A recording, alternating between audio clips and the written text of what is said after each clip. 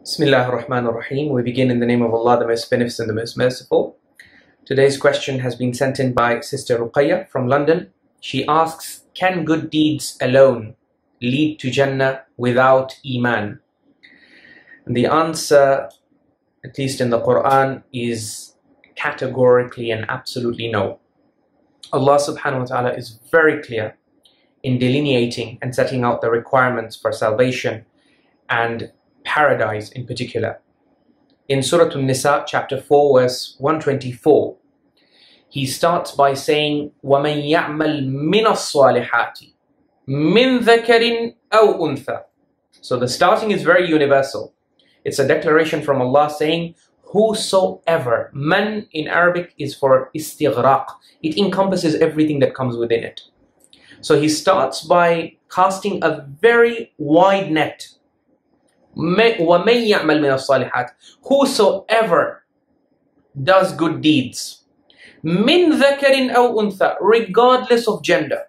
Regardless and irrespective of whether they're male or female.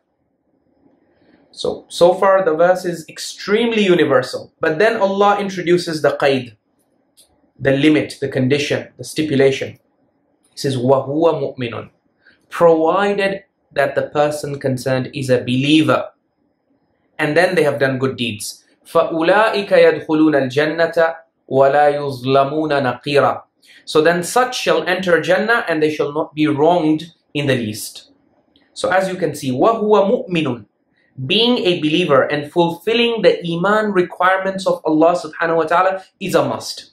And these Iman requirements, for those of us who have received the Quran and are Ummah of the Prophet sallallahu alayhi wa sallam, our Iman requirements can be found very easily in Surah Al-Baqarah, Surah 2, verse 285. كُلٌّ آمَنَ بِاللَّهِ وَمَلَائِكَتِهِ وَكُتُبِهِ وَرُسُلِهِ لَا نُفَرِّقُ بَيْنَ أَحَدٍ مِّن رُسُلِهِ وَقَالُوا سَمِعْنَا وَأَطَعْنَا غُفْرَانَكَ رَبَّنَا وَإِلَيْكَ الْمَصِيرُ. To believe in Allah, the last and final day of judgment, to believe in the angels, to believe in the scriptures, to believe in the messengers, and not to distinguish or discriminate between them.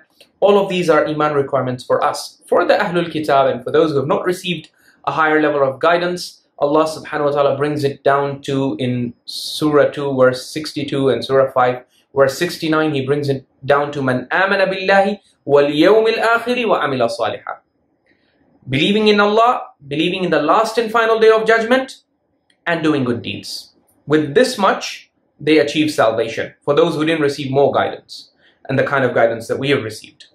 But Allah is not prepared to compromise on Iman in Him, in Allah, and also Iman in the hereafter. If you look at the Quran and read it holistically, you will see that Allah subhanahu wa ta'ala describes entering into Jannah or attaining salvation without belief in the hereafter as next to impossible, if not impossible itself.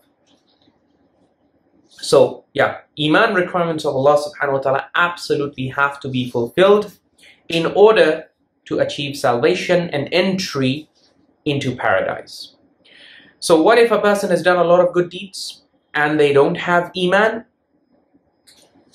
Allah subhanahu wa ta'ala announces the outcome for such a person in verse 5 of Surah 5, Surah Al-Ma'idah. At the end, he says, وَمَنْ يَكْفُرْ بِالْإِيمَانِ فَقَدْ حَبِطَ عَمَلُهُ وَهُوَ فِي الْآخِرَةِ مِنَ الْخَاسِرِينَ. Allah says, anyone who rejects Iman, does kufr in Iman, you reject the Iman requirements of Allah subhanahu wa ta'ala, Allah says, فَقَدْ حَبِطَ عَمَلُهُ. Your amal, all the good deeds that you do after rejecting Iman and after failing the belief requirements of Allah subhanahu wa ta'ala, all the good deeds that you do, and they can be millions and billions, Allah says doesn't matter. فَقَدْ حَبِطَ عَمَلُهُ. They will all be cancelled. They will all be invalidated and nullified. They'll be rendered worthless. And Allah subhanahu wa ta'ala warns against this outcome in the Quran, even in Surah 25 verse 23, for example, when He talks about the arrogant disbelievers. The Quran recognizes that they have good deeds.